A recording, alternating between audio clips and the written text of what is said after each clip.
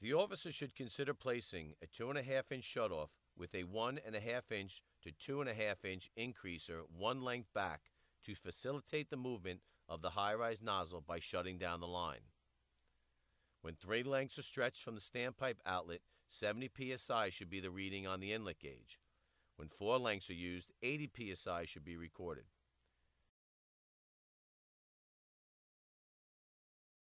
Before the water is started, the nozzle is tilted to one side. Slowly open the shutoff. Once the water is flowing, push the nozzle out, slowly bringing it to center. The water will be hitting the spandrel wall. Slowly open the shutoff. Once the water is flowing, push the nozzle out, slowly bringing it to center. The water will be hitting the spandrel wall. Push the nozzle out until it hits the target window.